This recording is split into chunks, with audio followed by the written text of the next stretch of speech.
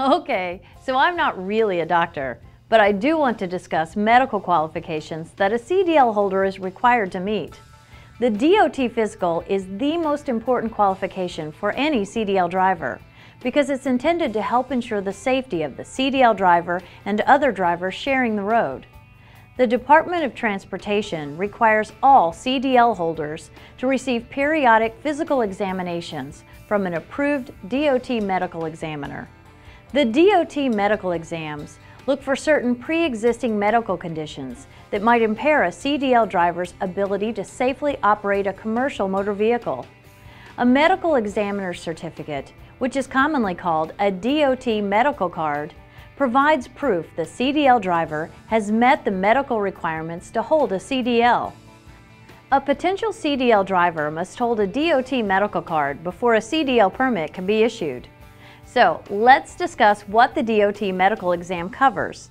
The guidelines I'm about to address are very basic, and any questions should be addressed by a medical professional familiar with your physical condition.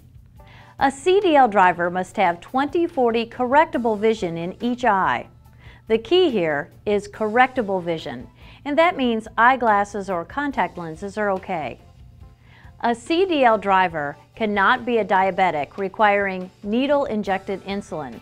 Diabetes controlled by diet may be permissible.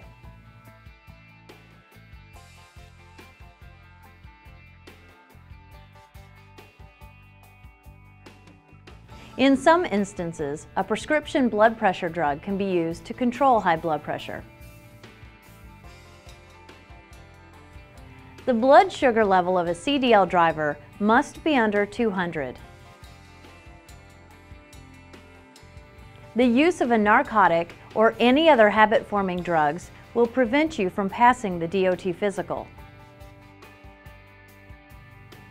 And a current diagnosis of any cardiovascular disease or cardiac issues may require you to provide additional information from your doctor. There are some other conditions or factors that may be revealed during the DOT physical exam that could prevent a driver from obtaining the DOT medical card. Those conditions include sleep apnea, a recent back injury, a recent major surgery, or a current hernia. Now, these are just some basic guidelines and subject to change. If you have any concerns about the information mentioned above, contact your primary doctor to determine if you meet the DOT physical requirements.